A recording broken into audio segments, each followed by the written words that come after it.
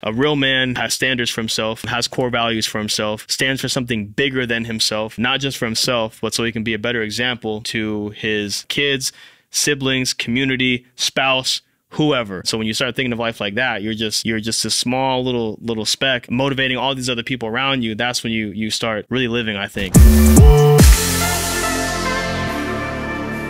What's going on, guys? Welcome to the From Boys to Men show, brought to you by the Squire Program. Today, I want to talk about standing for something, man. I want to talk about doing something for yourself, but it's actually something bigger than yourself. And let me kind of tell you where I got the idea from. I was thinking about my teenage years and how I was a lot different than my group of friends in this way. I grew up skateboarding.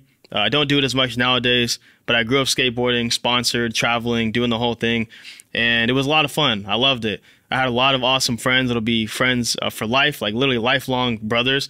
And I'm so grateful that kind of skating brought me to so many cool people. But I was thinking about the dynamic of me growing up in a Christian household and not wanting to drink or smoke or do any of those things. Even cursing, like I was a little bit lighter than a lot of the other guys, and having to withstand that peer pressure of not being that way. Because it's crazy, man. Like being 13, 14, kids are already smoking cigarettes at the skate park. They're smoking weed. They're drinking. Like some dudes are doing even harder stuff than that. And it's crazy, man. You think about it now. Now I'm 27. I look back. I'm like, dude, we were kids, bro. These kids were doing some crazy stuff, man. Like back then it was like just seen as normal. You're around it all the time. You kind of get desensitized. But it was so important to me that I stood for something and I didn't want to be that person. And in the beginning, it was just because I myself didn't want to do it, right? And then after that, it became, well, I never know who's watching me and who might be looking up to me. And so why would I want to be the person that's just doing the same thing as everybody else? And so now it became like a sense of pride of really wanting to carry myself a certain way or not do certain things a certain way because of the younger kids, like maybe the 9, 10, 8, 8, 9, 10-year-olds, to show them you don't have to be that same guy. You don't have to smoke cigarettes. You don't have to smoke weed. You don't have to drink. Like you can just come and just skate. That's it. Keep it simple, right? And so that was really important to me. So anyways, like I said, you never know who's watching you guys. I had one little kid. His name was David, I think.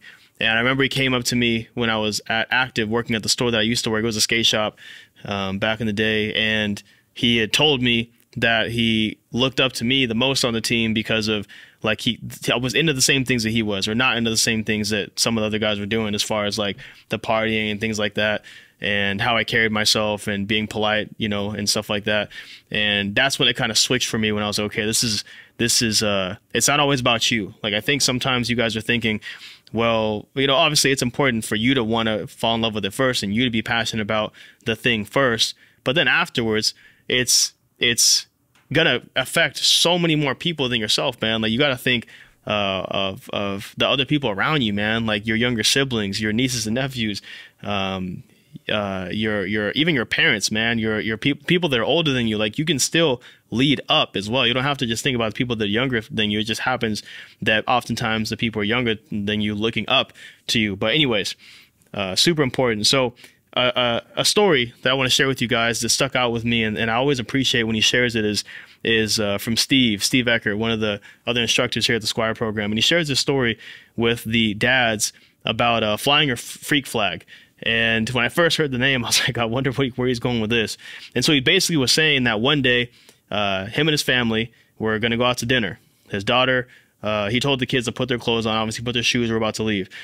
So his daughter comes downstairs, and the daughter has one of her tennis shoes on, and then her other foot has his wife's heels on. And so she's wearing lopsided shoes. Like one has a flat shoe, one has a heel. Obviously doesn't fit her because they're not her size. And so she looks crazy, and she's okay, I'm ready to go. Let's go. And he's like, there's no way you're going out of the house like that. There's no way. And she kind of gets upset, like, well, I want to go out like this. Like, why can't I go out like this? He goes, well, you can't do that. He's like, because people are going to think you're crazy. Like, you can't go out with one heel on and one, tennis shoe on. Like, what are people going to think? And so she goes, well, I don't care what people think. I want to wear this, and so I'm going to wear this. Like, what's wrong with that? And he said in that moment, he realized, like, man, like, you're right. Like, look at me, like, sitting here so worried about what people are thinking. If she wants to wear one heel and she wants to wear one like Nike shoe or whatever, let her do it. That's what makes her happy. Let her do it. And so from that moment on, him and his family started flying their freak flag and just wearing whatever they want. They always wear 2 different color shoes, and that specific story, that's kind of what started that. And I thought that was super cool, because a lot of people would never. No, number one, they wouldn't even let their kids go out of the house like that, but let alone adopt that ideology themselves and then make it a family thing where they all do it together. I thought that was awesome, man. So I think more people need to do that and stand for something. That's a core value to Steve, like flying your freak flag, being yourself, you know, standing for something bigger than yourself. It's not just something that his daughter was partaking in, but also now that him and the rest of his family do. And I'm sure when he tells that story at the project, maybe some other guys kind of take that back home with them as well. And so it's standing for something a lot bigger than just what happened in his house that day. If you stand for being honest, then you need to be honest. Like, you yourself as a person need to be honest. I just had a conversation with my dad. It was really awkward. But I'll tell you the context of the story is, some of you guys know that I have a son on the way. My son's coming late November, and super excited about that. And so we're thinking about names. My wife and I were thinking about different names, and I'm super big on the meaning of the name, right? Like, the name obviously has to sound cool and look cool, whatever, but I need it to mean something. And I remember my dad, you know, kind of trying to plant the seeds. He called me one day. He says, okay, so I know you're thinking of names right now. I don't know if you have anything picked out, but can you just do me a favor and just consider putting my name somewhere in there? And immediately I'm in my head anyways, I was like, man, there's no way I'm putting her name in there. Like, no, like I didn't want to, right? And I really didn't even really know why, but it didn't matter. I was just like, I just kind of dismissed it. I said, okay, Dad, cool, no problem. I'll consider it, right? My dad's name is Nadir, by the way. And so I just couldn't picture putting that name somewhere in there. And then if I was going to put any name, I was thinking of putting mine. So anyways, I thought about it. And then talked to my wife about it. I said, well, what would you think if we did that? And she was like, well, I'd rather have your name, but, you know, I like that name too, and the meaning and all of that. So, you know, why not?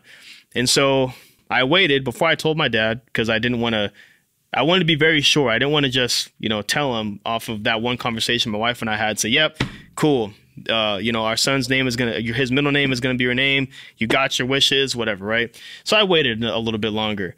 And so then I told him after maybe about a week or so of thinking about it a little bit more. And he was excited, of course, super excited. He says, yeah, I know his first name is going to be Apollo, but you know what I'm going to be calling him, right? I'm going to be like, come here, little Nadir. And he's all excited, right? So it meant a lot to him. And it was, you know, cool moment, right? Of telling him that was going to be his name. Now, fast forward, maybe about 2 weeks after that. And I'm starting to get feelings of like, I don't know, man. I don't know if I want that to be the name.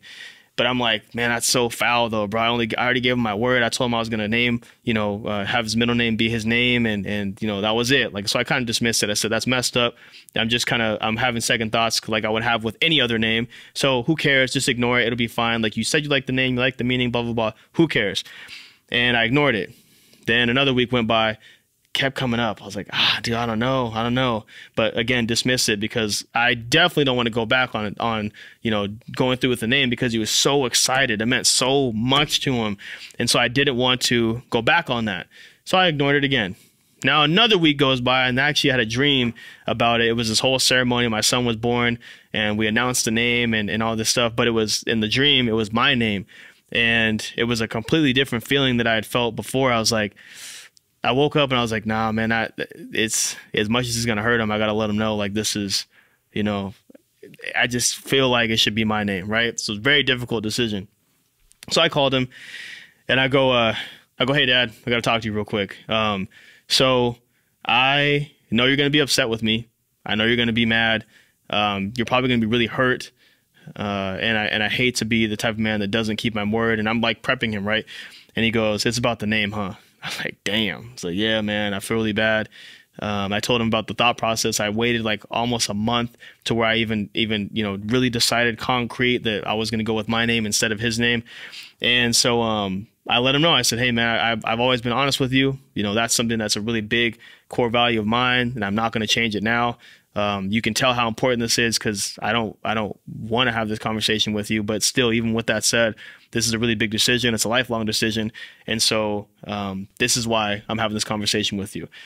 So he goes, all right, I respect that. It was a little awkward. Not gonna lie to you. It was silence on the phone for a little bit, but I just sat in the silence. I was like, hey, listen, I understand you're going to be upset, but nonetheless, I still had to be a man and talk to my dad about it and be open and upfront about it.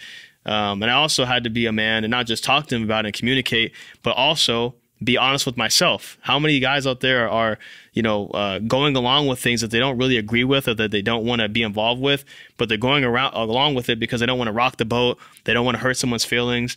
And they don't want to, cause any kind of drama or issues. Like, bro, you got to stand on it, man. Like, if you feel something in your heart, like something really means something to you, then you have to go with that. Like, it's going to be like this internal thing. You're going to feel it. It's going to be an issue, man. I'm telling you. So you gotta be willing to, get a little awkward sometimes. You gotta be a little awkward. You gotta be willing to talk to people and express your thoughts and opinions and your feelings. And so, this is a really big thing, a really big thing that I think a lot of people need to realize and take care of. So a real man has standards for himself, has core values for himself, stands for something bigger than himself, not just for himself, but so he can be a better example to his kids, siblings, community, spouse, whoever, older, younger, wiser, less wise. It doesn't matter, man. You're representing a whole generation of men. And so when you start thinking of life like that, you're just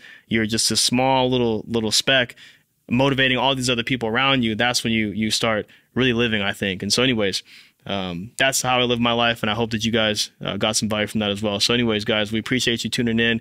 Another week of the Squire Show. Stay tuned for next guests. It's going to be awesome. One of my favorites. In fact, I think I say that about everybody is the guests that come on the show just keep getting better and better and better. They're awesome interviews. And so if you got any value from it, support us by just liking the video or sharing it with somebody that you thought about when you watched it. We appreciate you. We'll see you next time.